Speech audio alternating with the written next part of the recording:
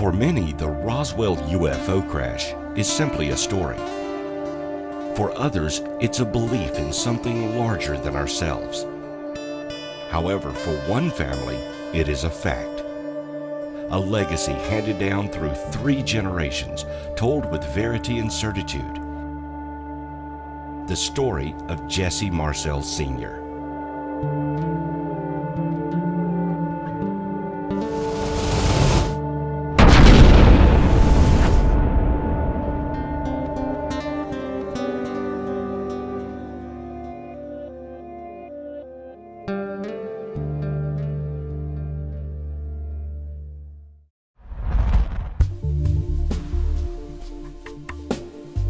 Philip Coppens, historian and author of The Ancient Alien Question, set out on a quest to discover the reality behind Roswell by visiting the one true source, the family of Jesse Marcel. The UFO phenomenon began on June 24, 1947, when Kenneth Arnold saw 9 flying objects over Mount Rainier in Washington state. Ever since, we have known the term UFOs, unidentified flying objects. But what if a few days later, in early July of 1947, an object crashed in Roswell, New Mexico, and the answer as to what the unidentified stood for became a reality? What if, in Roswell in 1947, extraterrestrial beings crash-landed on planet Earth, and the government has known about it ever since?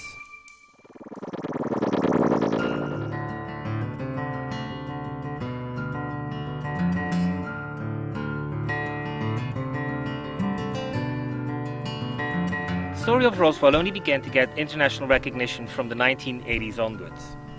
What had happened was that in the late 1970s, a few UFO researchers, specifically Stanton Friedman and Bill Moore, also known as William Moore, began to look into this story. William Moore, and together with Charles Berlitz, had just done a fantastic international best-selling book called The Bermuda Triangle. And riding on that success, they were looking for a follow-up. That follow-up became known as the Roswell Incident. It's a book about the possibility whether or not the story of Roswell happened. The story hinges on the testimony of one single person, Jesse Marcel. What had happened was that in their travels as UFO researchers, they had heard this rumor about this one guy who allegedly had handheld some of the material which had happened at a crash site of an extraterrestrial disk near Roswell, New Mexico in 1947. And both Stanton Friedman and Bill Moore went out in search of this man, who at that moment in time was still alive. His name is Jesse Marcel. The story of Jesse Marcel is the core of this documentary. It's the story of 3 generations of the Marcel family, and 3 Jesse Marcels as well at that, who all have been intrigued with whether or not the truth of Roswell should become known. And it's an interesting story, because here we have 2 generations who have handled this material with their own hands. The first person is Major Jesse Marcel. He went to the crash site and brought some of the material back home before he had to take it into the army base.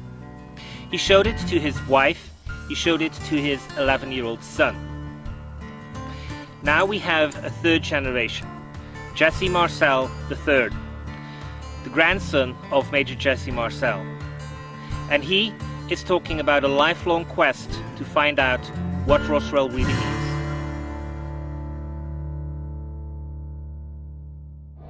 It beckons the idea or the thought that, was there actually more to this first site than has been told? My grandfather always, and once with a wink in his eye, was always said there's so much more to the story than I can tell you, so much more than the media, or he's told to the newspapers at the time, and that kind of thing, or the shows he's on. But I really believe there was a lot more to that first crash site than we know about, past the items, past the metal, past those materials. And this is the date we've narrowed this down to is somewhere around July 2nd, late evening of July 2nd. Within a few days before that, people were seeing these things everywhere, describing them blue lights, describing them as saucers, looking like saucer plates, hooked together, flying across the sky. Everything from priests to politicians to the police. Everybody was seeing these things flying through the valley. And it was backed up. Radar was finding these targets that would come in and out of range. And it must have been a very fascinating time to be in the desert, to think that all this is going on around you. And again, thinking back this time, UFOs weren't talked about at all. It was nothing. I mean, it was, I think, a fascinating oddity, maybe, but it was nothing, no reality to it. And here was a whole town of people, literally seeing these things and thinking there is something strange going on now.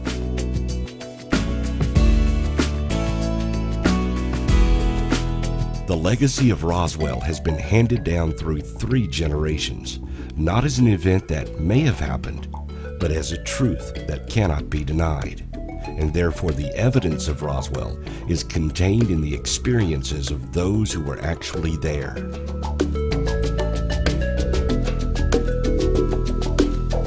For the Marcel family, Roswell is not a question mark, it is not a controversy. There are no unknowns as to whether or not something happened. The question is just a matter of details as to where they came from, what has happened to the material, whether we have somehow benefited as a species from the material which the government secreted from 1947 onwards. But everything else, the truth that something landed in Roswell, is a family legacy which the Marcels have cherished for several decades and continue to do so. They have spoken out before, but now Jesse Marcel is ready to tell all. He knew what it was. He knew how big it was, and he knew that this kind of story, this kind of information, could cause. This kind of information could cost you your life. This technology was very important to our government. It was very, very important that the government kept that information tight to their vest. They did not want it getting out. It was their property, no one else's.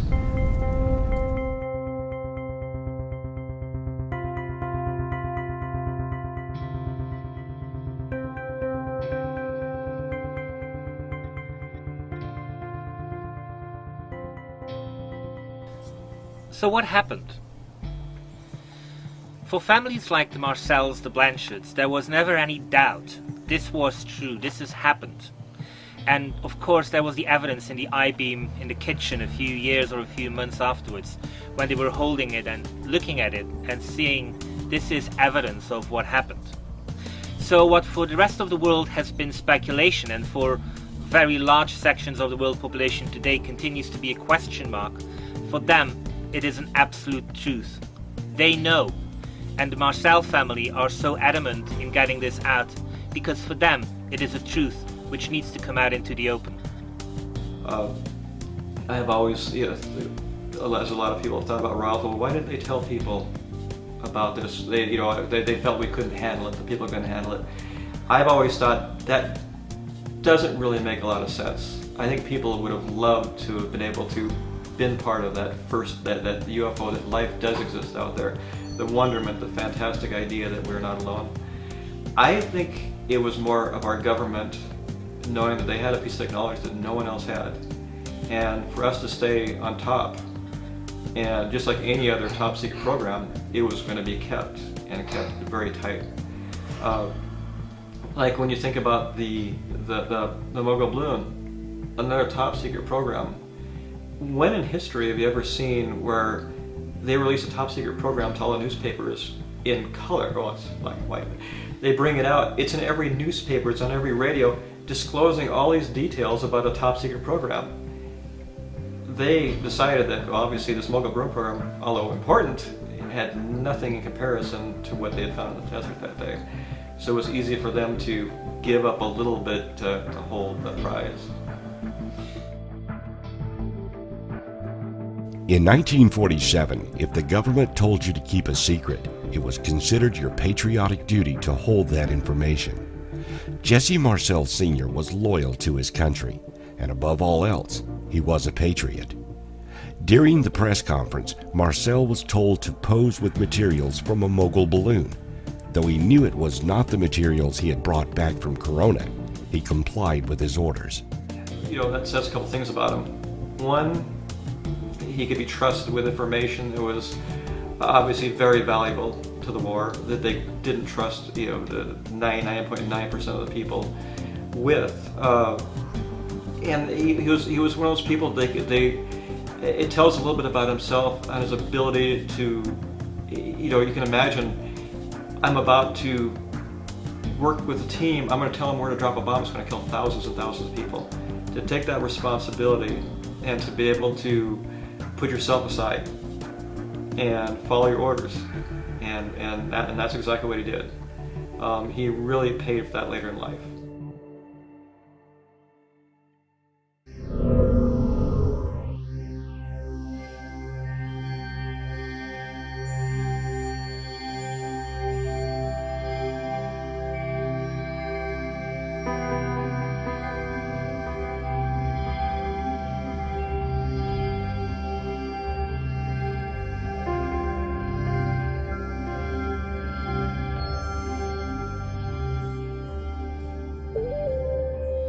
At the end of the 1980s, it was clear that the government had to do something. There was massive interest and people were beginning to ask questions.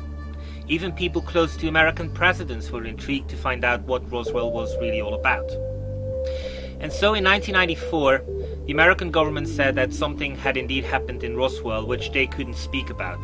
That it was a secret project called Project Mogul, which involved special air balloons which were somehow floated into the top parts of the sky to find out whether or not atomic explosions had occurred somewhere.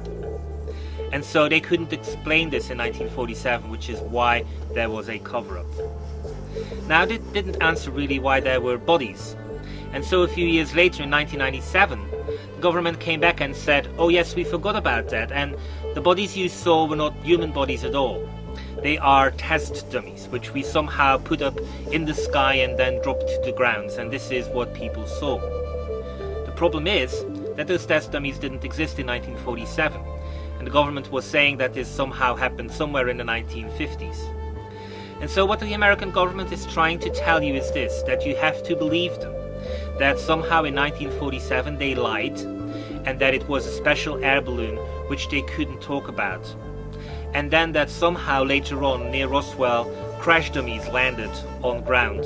And that somehow the likes of Marcel, Blanchard and everybody else involved with the Roswell story is mistaken. That somehow they have put together two stories which happened several years ago, several years apart, and that they can't tell what really happened at Roswell. But that the American government knows perfectly well, and you just have to trust them, that they know perfectly well. Not only had he performed this service for our military and done it perfectly, but then he was rejected and basically scapegoated, put in the center of a controversy which he would have loved to have talked to people about. Something that he believed in. I mean, he believed on his soul that this was something from another place. It was the wonderment, how he could add to the value of our own human existence to realize there's something else out there that actually came to visit us. Very specifically, so this technology did not exist. That what I found out there was not of this earth or built by human hands. He was very specific. He left no room to conclude that it was anything but. He wasn't one to say the government covered this up and it wasn't a weather balloon, but he kept to the high road and just said what I saw wasn't from here.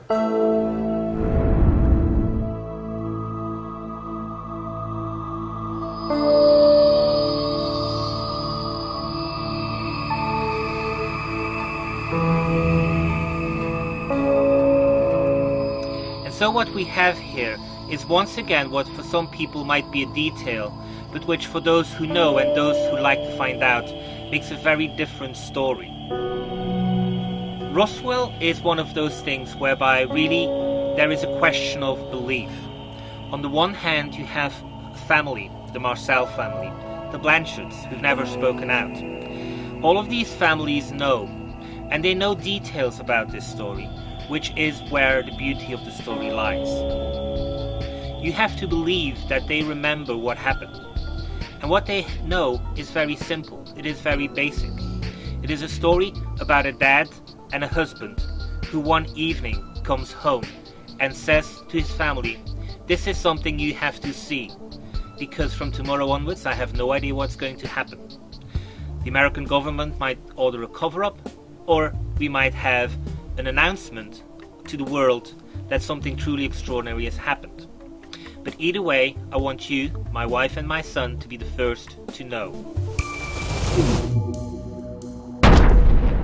Every historical event can be traced back to a pivotal moment, a moment in time when everything changed. For the Marcel family, that moment was the evening when Jesse Marcel Sr. brought home a box of debris from the crash site. It is this moment when the event became real for them and would be handed down through each generation. My father looked on one of the beams. They're like little I-beams, anywhere from 4 inches, 12 inches, 18 inches, and there was a box that might have had several pieces that were longer than that. And he said, you look on it, it's like an aluminum beam, I-beam cross-section, I cross-section, and it looked just plain. It looked like it was kind of the same material as the foil parts that he also brought back, and just had structure to them rather than a very light foil. And if you looked at them dead on, there wasn't anything appreciable, but if you held it at an angle, then these symbols would appear on in between the shoulders, it's called. And especially if you held the light a certain way, they become very perceptible. They were like a light violet in color. And my grandfather at that point remarked that you guys are probably the first ones to ever see this alien language in history. So nobody's ever seen this before. And that's always been an interesting part of the story. And you couldn't see them straight on, so they're almost like it hasn't been said, but from what almost like a hologram, in that they had dimension only once you would angle them at a certain degree. Crescent moons, dashes, dots, that sort of thing. And it took, like I said, it took on this really strange appearance. There was a lot of rather thick foil-like material, kind of not a shiny aluminum, but burnished or a slate gray type of aluminum metal. There was black plastic type debris, like bakelite, which was shattered. It was very brittle material. And then there were fragments of what appeared to be I-beams, relatively small, but the typical I-beam type configuration. So 1947 could have been the dawn of a new age. To some extent it was. It was the age when the UFO phenomenon began. But the UFO phenomenon is a question mark. And 1947 could have been an answer. Just after the Second World War, we could have been told that after all the horrors of the Second World War, the millions of people who died, that actually we were not alone in the universe. That this path which we walked on isn't just ours, but one which is walked by various other species. And some of these species come to planet Earth. That there is definitive proof we are not alone. Imagine for a brief moment in time what that world would look like. But instead what we've had is 60 more years of question marks, of cover-ups, of denials and crazy stories told sometimes by the government and sometimes by people who just want to become part of the Roswell story. But so far we still have a question. And what Jesse Marcel and his entire family have always known is that it is not about questions. They know that there are answers. They have seen it, they are absolutely convinced because they know. And so when they tell you that they know, we should take it for value. We should take it as is. The truth of Roswell is that something happened in 1947, in the early days of July. Something crashed just north of Roswell and broke into 2 pieces. Jesse Marcel found one piece and took it home with him, showed it to his family. A few days later, when that material was all cleared off, they found a second crash site containing victims of the wreck. And at that moment in time, our world changed, because rather than a public revelation or public awareness of the UFO phenomenon, a government cover-up was put in place. Roswell remains a question mark, but only if you do not want to believe that there is an answer. Under orders from Colonel Blanchard, Jesse Marcel and a man in plain clothes took the crash debris back to the Roswell Air Base. There it was flown to Wright-Patterson and sequestered away to be studied. The broken pieces of the craft were kept in a secure location codenamed the Blue Room, and the legend of Roswell was born. What is the Blue Room? Various question marks exist as to whether or not there is a facility at Wright-Patterson Airfield Base, which really is the container of everything which your government doesn't want you to know. It is said that within the Blue Room, the secrets of UFOs can be found. And some even suggest that the name Blue Room has to do with the fact that in the 1950s there was a government inquiry called Project Blue Book, which allegedly went in search of the truth as to what UFOs were all about, but in reality was just another cover-up. It's probably no coincidence that one of the people who was involved with Project Blue Book was Roger Remy, the guy who in 1947, a few years later, told Jesse Marcel to deny the truth as to what happened in Roswell. He was the one who pushed a weather balloon into Jesse Marcel's hands and basically told him to go on the record and say that he had misidentified a weather balloon as a flying saucer. When it went to Hangar 18, that was pretty much the end of my grandmother's direct contact with the material. You know, up to that point he was able to handle it, that sort of thing. On a side story, while all of this was happening, there was, if you recall, the debris field was approximately a span shape, 3/4 of a mile long, littered fairly evenly with material. The more perceptible would be the foil you can see from the sun shining. But in the debris field, soon after, there was a call and there was actually a crashed hull of a UFO about 25 miles away. Now, my grandfather was not involved in that whatsoever. He did not see it, he wasn't part of it, but he also stood by the people who saw it. He said, I didn't see it, but the people who talked about this, I believe them. I mean, there's no reason not to believe his co-workers and other people in intelligence. When they went out to investigate it, you know, saying, why didn't my grandfather investigate that site? The biggest became, the military does like to compartmentalize things. They would not want to have one individual having all of the information. So it goes hand in hand as to why he would not have been part of that second site. The second site was interesting. There's reports of alien bodies, of an alien that actually had lived and through the crash injured but was alive. And that became there was a lot of, the story came down to where on the base there's medical work done on cadavers of aliens, that sort of thing.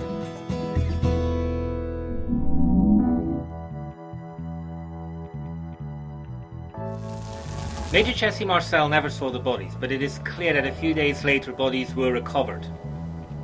And so what we have here is a story of two halves. The story of somebody who has handled material which he absolutely knew was not of this earth. And a few days later he probably got confirmation when they found the bodies that indeed this material came not from this planet.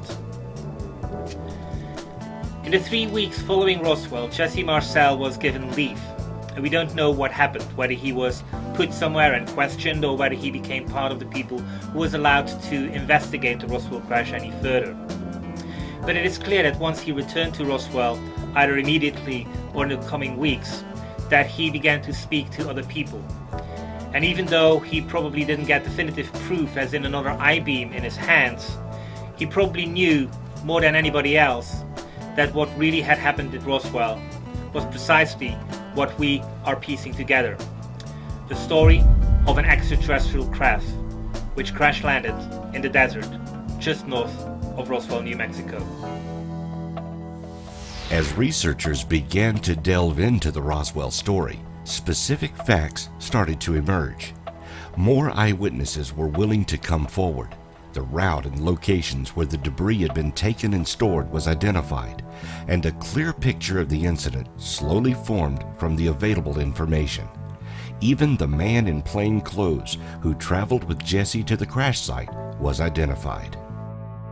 The man who went with Jesse Marcel to the crash site was Sheridan Cavitt. For a number of years he was only known as Cav, and then his name was identified as a man from the Counterintelligence Corps at Roswell. Only in the 1980s did Sheridan Cavitt begin to relate his side of the story, and he wasn't willing to say much. Basically, he says, early on, that he wasn't there, that he wasn't even in Roswell when the alleged Roswell crash happened. He says that Jesse Marcel was never there. And then when some inquiries began to push further, he really began to open up a bit. And in 1994, he was asked to make an official comment, a signed affidavit, in which he said that indeed he had been there, but that what he'd seen was a weather balloon.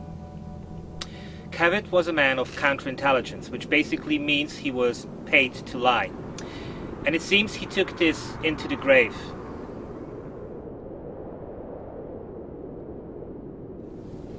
Brigadier General Roger Ramey was the head of the 8th Army Division in Fort Worth.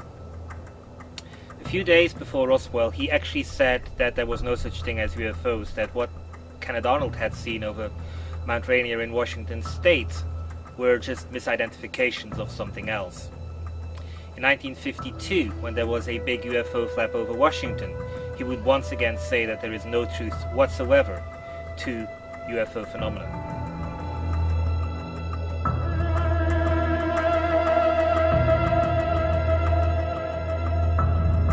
However, it seems that Ramey knew the truth, that there was something to the UFO phenomenon.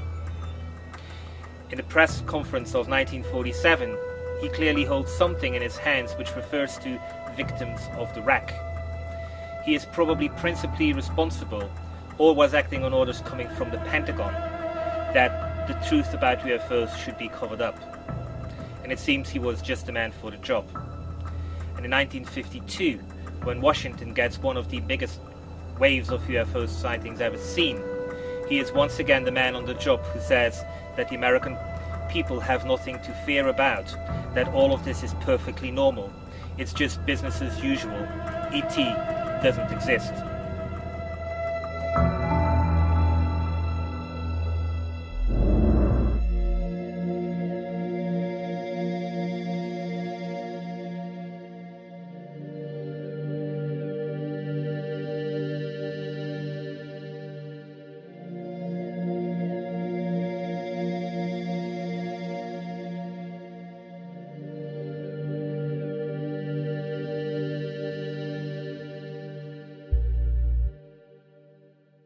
Why was Roswell covered up?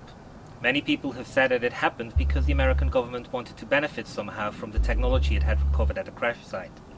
But I think really what pushed it home was the fact that they had to announce that alien life existed. And I think in 1947, the people, and especially the American government, were simply not ready to do so.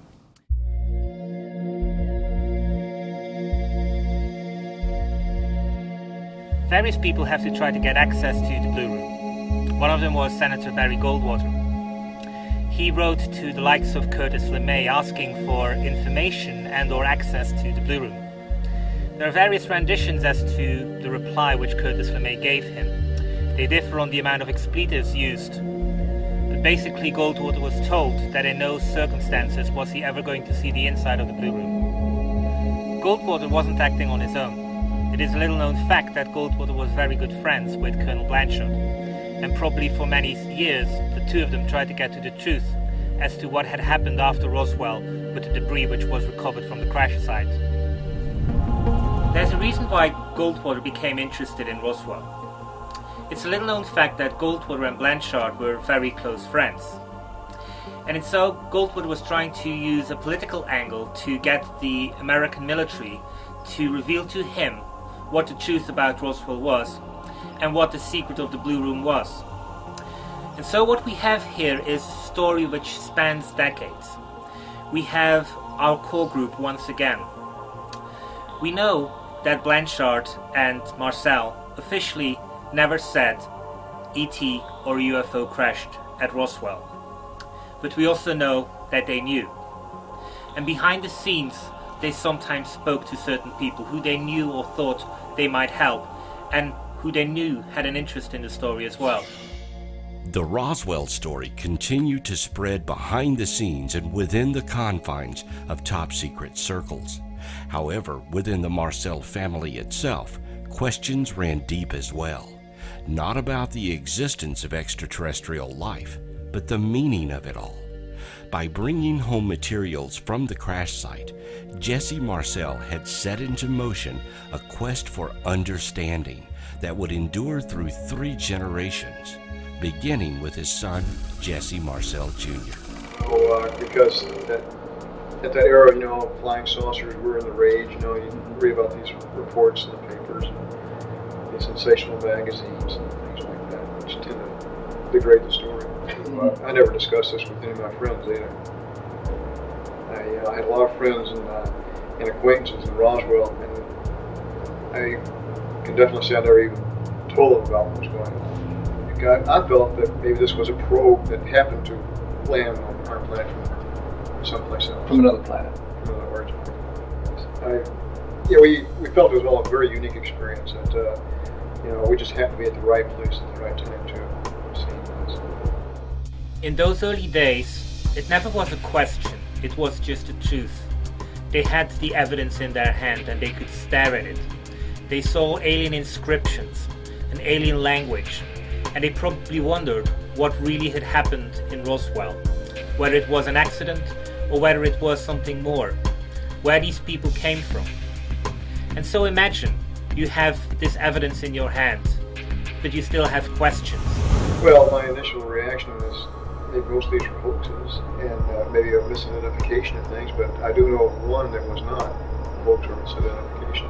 They were, again, looked like the same type of material that the foil-like materials made of.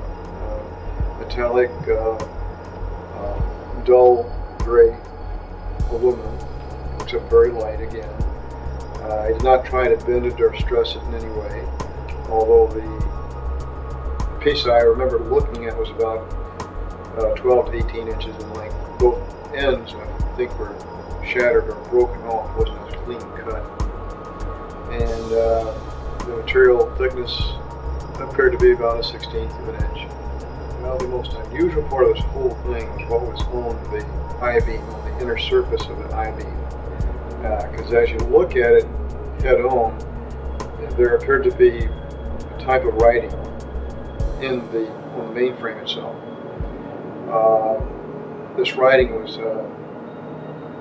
definitely a purplish violet hue.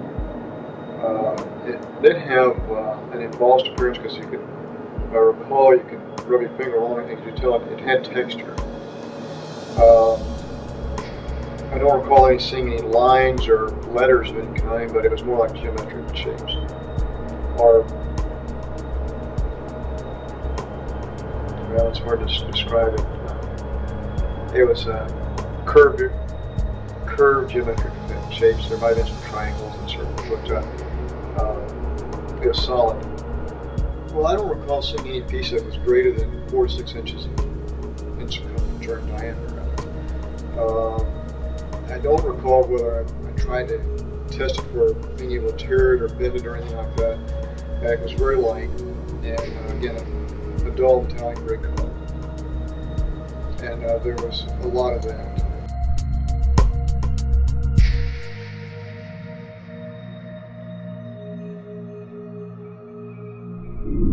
Despite the fact that Jesse Marcel was forced into a lie, personally, with his family, he was always clear, because it was undeniable that what he saw and had in his kitchen that one night in July 1947 was evidence of extraterrestrial visitation. And so he raised a family up with the knowledge that we were not alone. His family are probably unique, or at least almost unique, on this planet, because they are the ones who were raised in an environment where their parents and their grandparents knew that what happened in 1947 was the existence of extraterrestrial life. And so the likes of Jesse Marcel III is spectacular, because here we have a man in his 40s who's absolutely aware since birth that we are not alone. Everything he's done in his life, his explorations into physics, his look upon life, when he looks up to the sky, he realizes certain things which none of us can really grasp, because he has been raised with the absolute knowledge that we are not alone.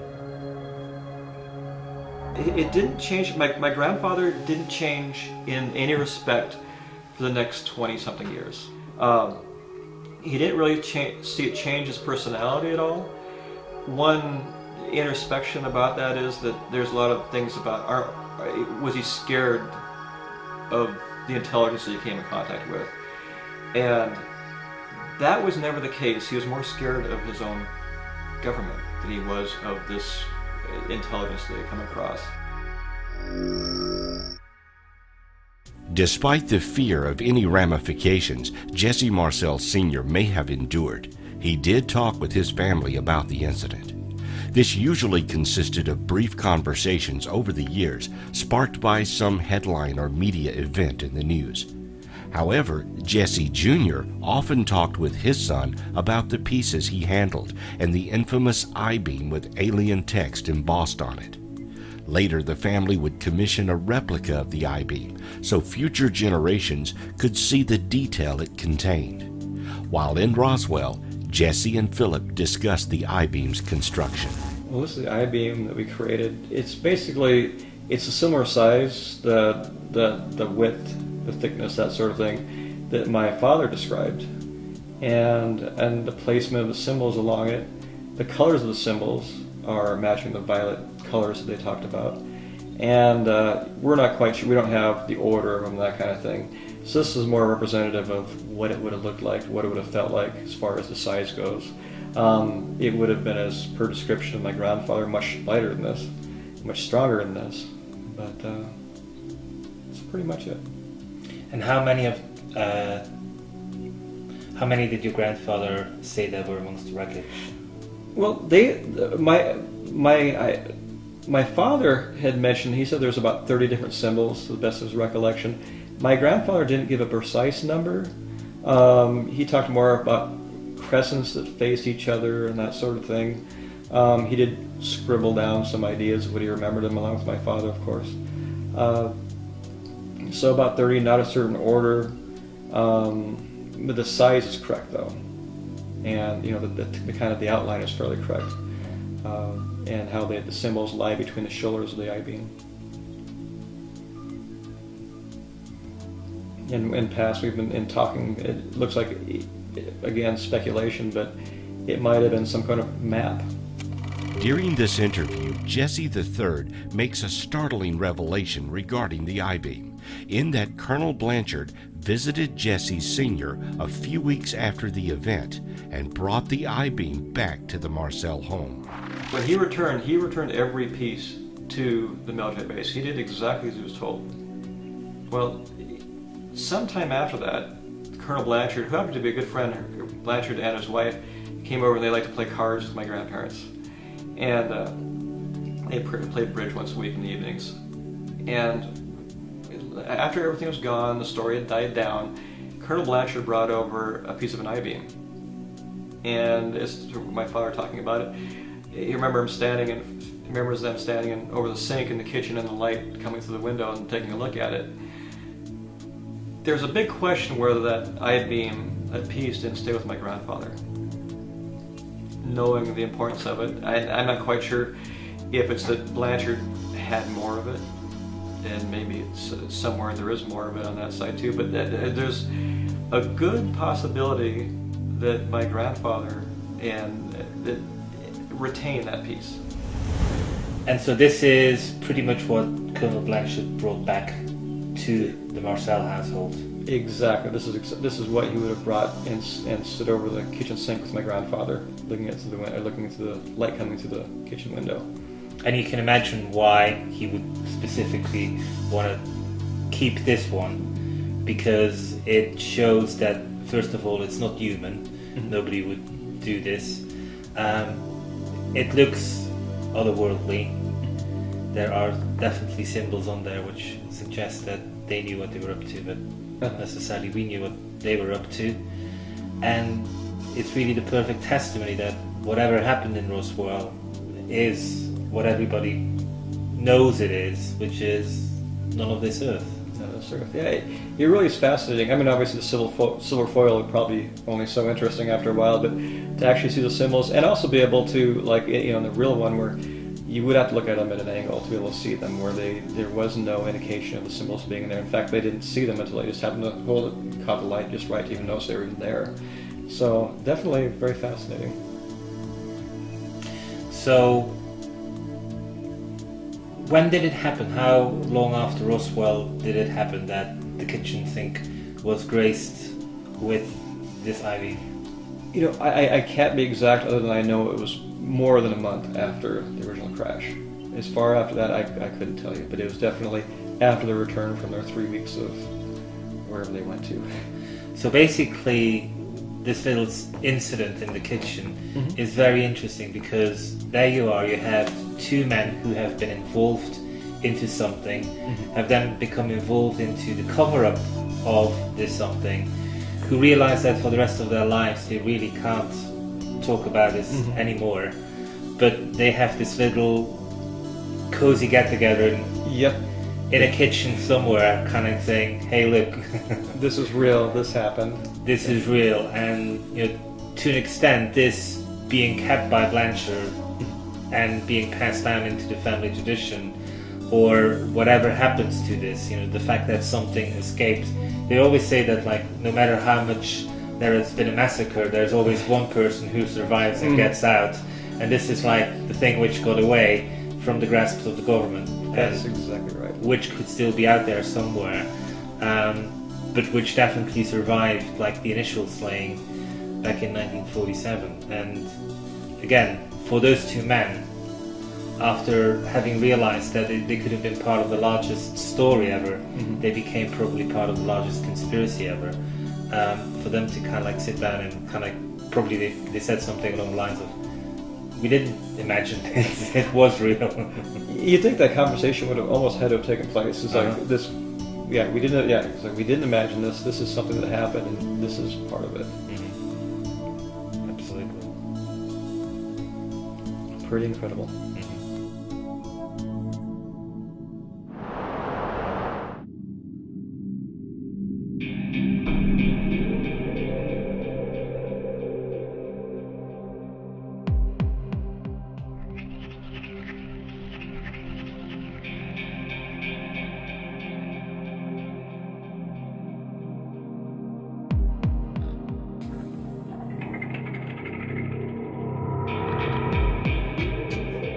He was a ham operator, or ham radio operator.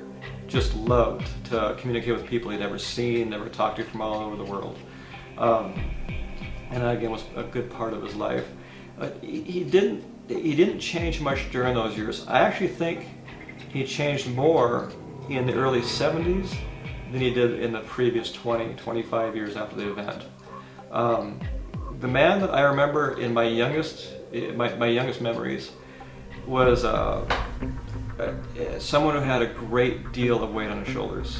He, you know, on a personal level, I remember actually him in tears on his couch, head in hands, talking about all the people he had killed in the Second World War, him dropping the bomb, where it was dropped, that it was his fault, that there had to have been a better way to do it. There had, you know, he really suffered deeply from that,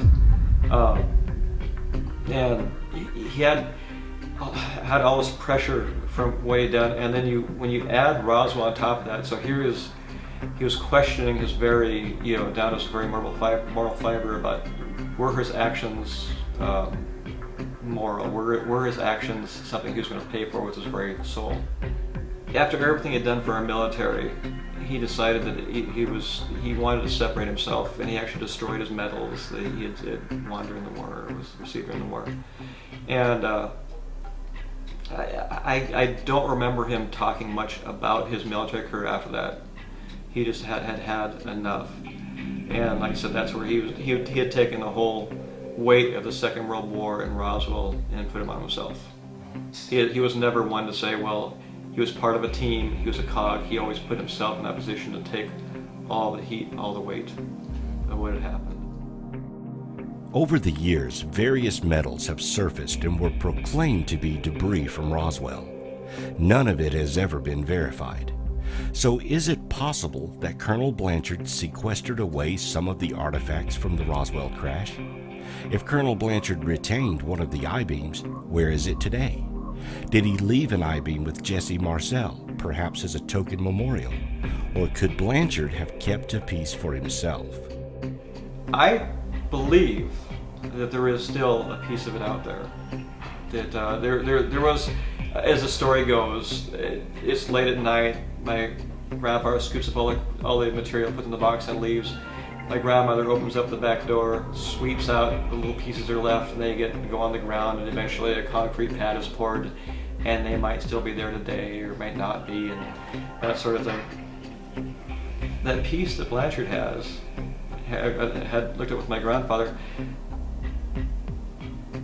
would have Blanchard had more than one piece? Did he keep some of it behind himself? Was that one way of him giving a piece back to my grandfather? Because he was very well aware. I mean, he was one that set down the orders that it all comes back, and it's, I would speculate that he still had that piece, and that, okay, what would my grandfather have done with it? The route where somewhere along the bayou in Louisiana. Who else could he trust to bring over a piece of the debris that he shouldn't have had? Because obviously, the same with Blanchard, should have been able to keep a piece of it, but yet he did. And by him being willing to go over to my grandfather, and still, obviously, there's a trust there that to look at it and go through it. There was a very strong bond, and I would have no doubt that they didn't even become closer after that. So the story of Roswell is really basic. It's the story of a family, a few families, and what they knew. And the question, can we accept it? The American government has since put so many more layers to this story, simply because they know that at heart it is a very basic story, and they want people to doubt it. They want people to question. And if they succeed in putting question marks next to this story, then they have won. And the idea that the Bloom Room was created to contain and guard this information, a place that was obviously to be admitted to the Blue Room, to be able to see the debris, was you had to be of a certain level of government there. With the Blue Room created to hide the debris, the alien debris, the alien technology, was perhaps the most guarded secret in all of the world. It matching, if not exceeding, that of the nuclear bomb program. It's always interesting to think back, well, why the Blue Room? And this is just through a little bit of research, that the Blue Room is in Hangar 18, the number 18 is the atomic symbol for argon, which burns blue. Argon is also used to eliminate oxygen. If you want to protect something from oxygen, you would bathe in argon. And it's interesting how it later came out, Project Blue Book, all these things. It's interesting how, in a way, how this all pieces together. Maybe it's all coincidence, maybe not. But the Blue Room was the site that was born out of Roswell, of this crash site.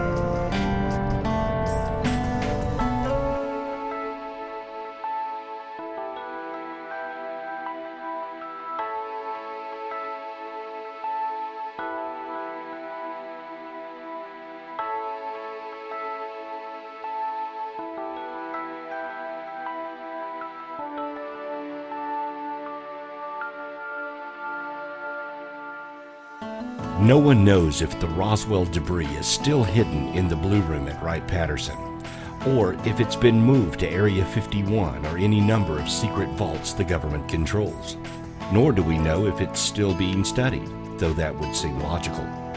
We do know the legacy of Roswell will be with us for some time to come, and in time, more revelations about that faithful day may still be gleaned from sources close to the story, such as the Marcel and Blanchard family.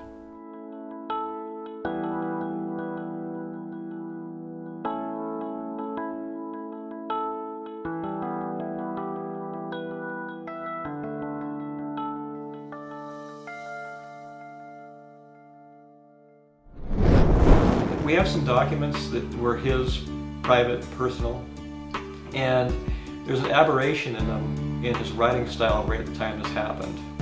And we're going to seek out some ourselves. We don't be too.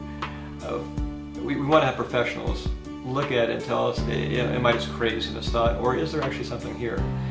And my premise is that he left a trail of breadcrumbs. That there's a lot of story left.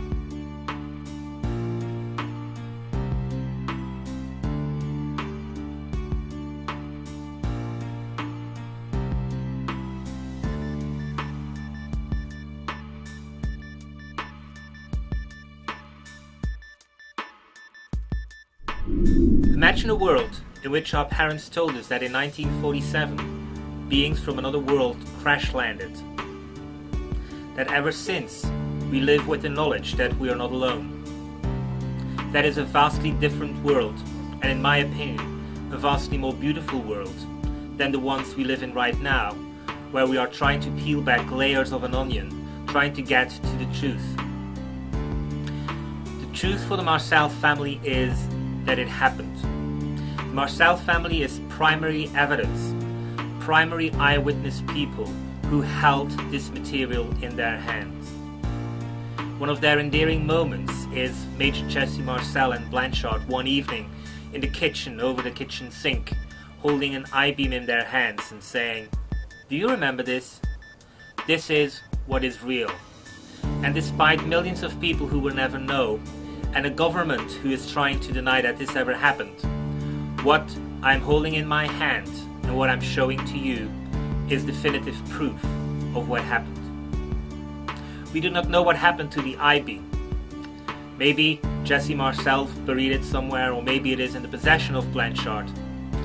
I'm pretty sure he never gave it back to the government unless he was really instructed to give it back. And as far as we can tell, the government never knew about it until all the people involved had died and decades had passed. So the chances of evidence of Roswell having happened out there with people or in an environment where we can get to it is good.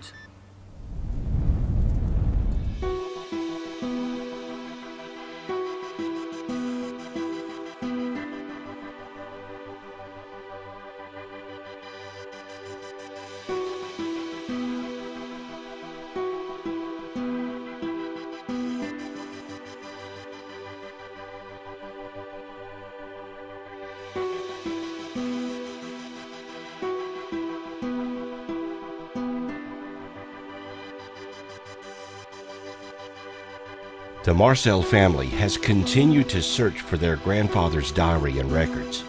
Recently, after shooting the interviews for this documentary, Jesse III located Marcel Sr.'s lost journals from his time at the 509th Air Base. The journal reveals that Marcel Sr. knew much more about the incident, and there is evidence that Jesse Marcel Sr. did in fact hide some of the wreckage from the crash, and it's been hidden away for decades. There's still information to be gained in old photographs and government documents, that sort of thing. But just one thing about being a descendant of his, we do have some of those private documents. He actually wrote part of a book to start out with. He kept a diary of his life. It was more of a journal, as an entry of different. It reads like a history book. Entries, Truman, whatever he was interested at the time, he wrote down what he thought about.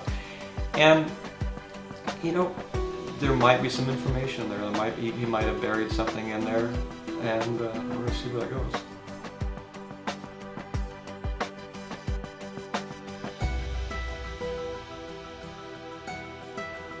I became interested in Roswell in the early 1990s, as so many others. And for many years, decades now, I had various question marks. Certain things about Roswell just didn't make sense. It is clear that the American government is lying, but about what?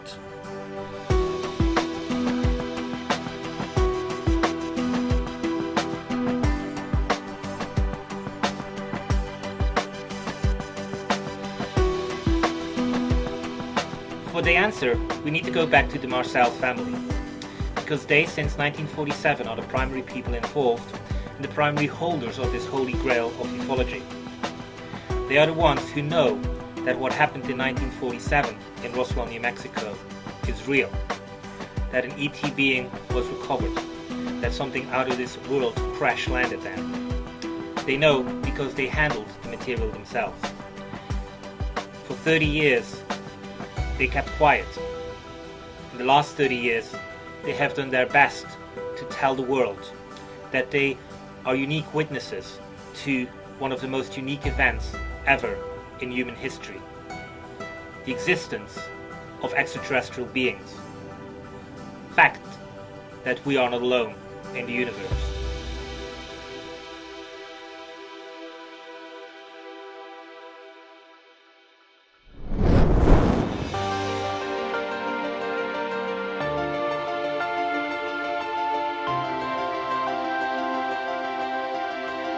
The key message of Roswell is that we are not alone. And this is a message which lives in our hearts and which is cherished by so many. But for so many more it requires validation, and that validation will never come from the scientific community. Because by the very nature of the beast, Roswell can only be validated by officialdom, by the US government.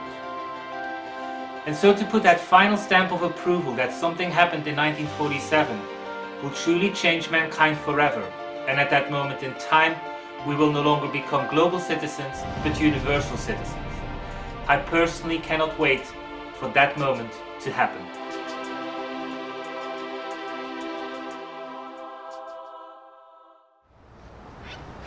In the end, I have no doubt that we or somebody else will find a piece of it somewhere. That it just, in the information age we're in, there's somebody will come forward, a piece of evidence will be found.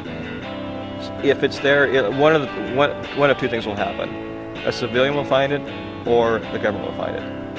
Either way, and I can't imagine that there isn't a piece of it still out there somewhere. Can you believe in that? I don't know.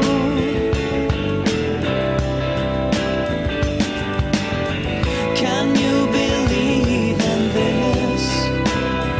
They tell me so.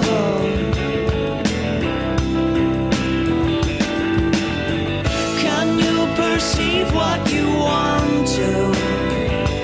They don't like that here. There is a right and a wrong, a right and a wrong.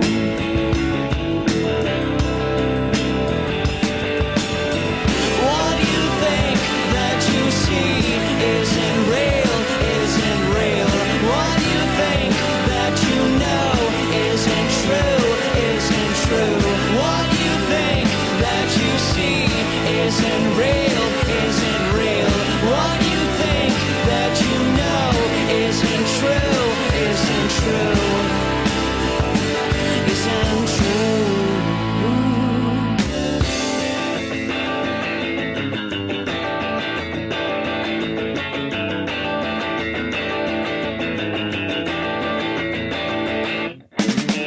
What you think that you see isn't real, isn't real.